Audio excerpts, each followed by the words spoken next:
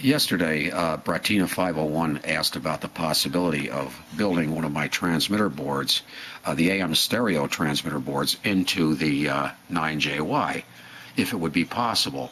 Well, it would be a shoehorn fit if it was possible. But that's not saying it's impossible, because the way we can do it is with the miniature version of my transmitter. This, by the way, is just a partially assembled one I'm building for somebody else. This one, I designed this board back in 2006. And I built a few of them, and I never sold any and never did anything about it.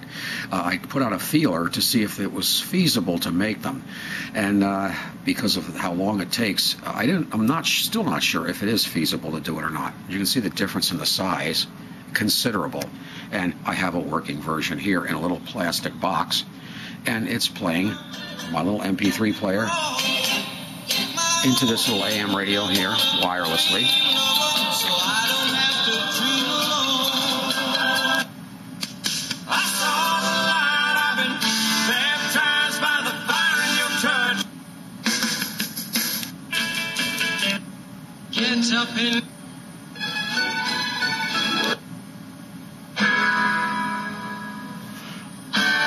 Now, this is not a stereo radio, of course. I don't have a stereo radio hooked up right now because I've got too much stuff going on.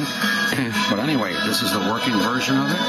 And this is running right now on AAA batteries. It's in a little plastic case with a switch on it and everything. But anyway, surface mount parts were designed to be inserted by a machine, not by fingers. So I build these with the dork goggles and a pair of tweezers. They're considerably more difficult to build than one of the full-size transmitters. But just to show you, it can be done.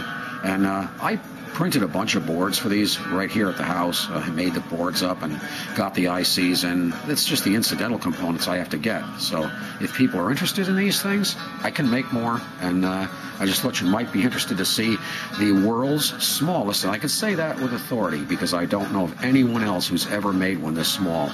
Incidentally, I realize that an FM stereo transmitter can be had for a couple of dollars now, and it's all because of the what's called the ACIC integrated circuits, which stands for Application-Specific Integrated Circuit. There was a need to make one for FM, which goes back to the BA 1404 by Rome and the JRC 2035 FM stereo modulator chip, which goes way back to the 80s. But anyway, they never thought of that there would be a need for an all-in-one integrated circuit for the AM stereo, so they never made one. So, for that reason, it takes 9 integrated circuits for what it does to do with one integrated circuit to do it on FM. And that's why it has to be more complicated and why it's a lot more expensive. But anyway, that's it. There's a couple of jumpers. There had to be, because making something this small, I was hoping to do it without any jumpers at all. And I don't want to make a double-sided board. That would be a real disaster. But anyway, there it is, the world's smallest AM stereo transmitter.